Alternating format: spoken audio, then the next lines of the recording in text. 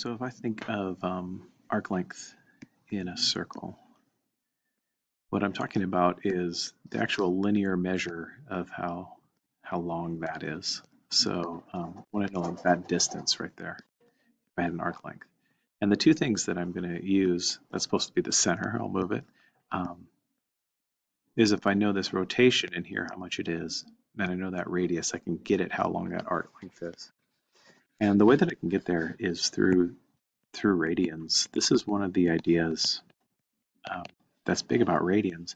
So what a radian is if I have a circle that has a, look at that circle, it has a radius of 1, the circumference around it is 2 pi.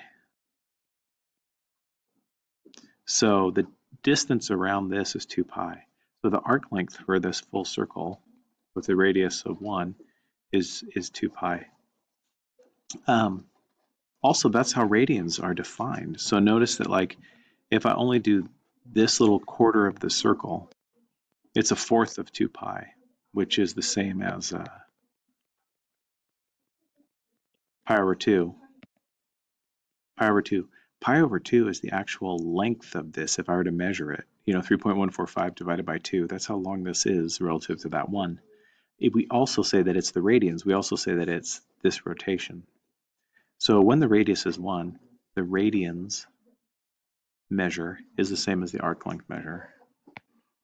So what I want you to notice is, let's say I just blow this up.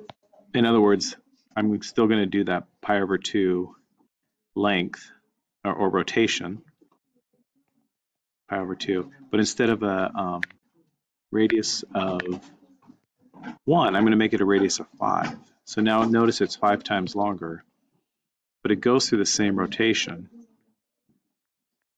and I want to know how long that is.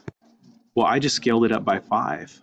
So even though I'm still rotating the same amount, my distance is not just pi over 2, it's 5 times bigger than that. So it's pi over 2 times 5.